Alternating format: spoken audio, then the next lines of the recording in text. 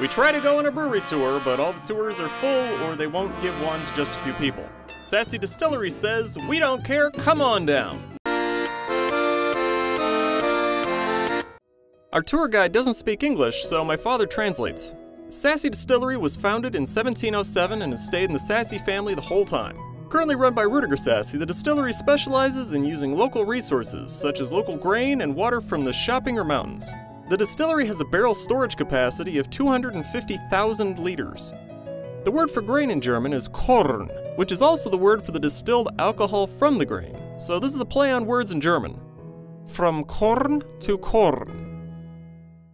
Over the course of the tour, the guide introduces us to 5 of the many liquors Sasse produces in the form of shots measured out with these hand-blown whiskey measures. Needless to say, I am very buzzed. When the tour ends, I buy a small bottle of my favorite, a juniper-flavored whiskey called Grafschafter. This is one of the best liquors I have ever tasted. I'm kind of upset this stuff isn't in America, as I'm having to portion it out in thimble sizes for special occasions. On the way out, the tour guide hands us 3 small sampler bottles of Lagerkorn, which my father lets me keep. They told my father that Lagerkorn is not whiskey. If anybody out there knows why Lagerkorn isn't whiskey and could put it in the comments, that would explain a lot to me. Dear travelers, please be aware that you can bring back 1 liter of alcohol in your checked bag. Though I have had friends that have jammed 5 or 6 bottles in their luggage. I guess it's all a matter of not going over the weight limit for your bags and maybe a little bit of luck that the TSA does not check your bags.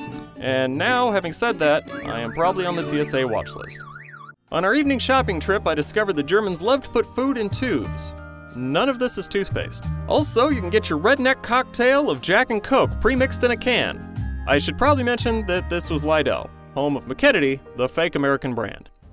In the evening, I finally smoked the Havana cigar. For a moment, I think that it might not have had that much of an effect on me, as I don't feel any different, and I just go to bed. I sleep 3 hours, and wake up feeling like someone punched me in the stomach. Kids, don't smoke.